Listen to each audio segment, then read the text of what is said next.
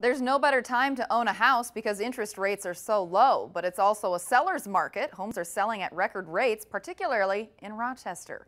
Fox 47's Kamaria Bray spoke with a local realtor today. And Kamaria, what did you learn? Well, Cami, if you were in the market for buying a house, it's a battle. Homes in Rochester are going thousands of dollars above asking price. The realtor I spoke with said there isn't shortages of buyers. I love this property. I want this property. What do I have to do to get this home? And it's like, bring your highest and best. Joe Like, Skyme is a real estate broker for we're North seeing the House same in thing as Rochester. He says the housing market is becoming harder for home buyers. The demand is really high. The supply and the inventory is very low, and it's driving the prices up. So when a property, goes on the market at X price, when these buyers are competing, they're putting in these offers, and they're in a lot of cases they're having to put in their best offer, and it's forcing them to go above the asking price. And for home sellers are finding that, yeah, sure, I can sell my house and I can get top dollar, but in a lot of cases I still have to find a place to live. And now I'm finding myself in the shoes of the buyer.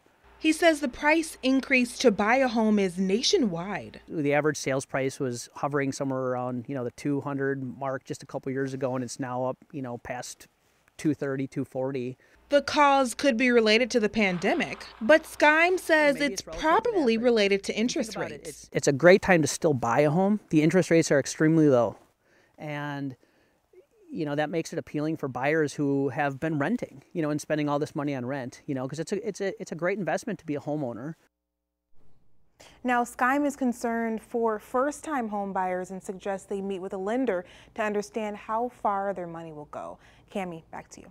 And for those of you looking to buy with a mortgage or maybe refinance, a tip to consider tonight. Remember, a 30-year mortgage is over a longer term. Yes, your monthly payment will be lower, but you will be paying higher interest. A 15-year mortgage, if you can afford the higher payment, when you sell, you will be getting more money back into your pocket. Because of that lower interest rate, less money goes to the lender or the bank.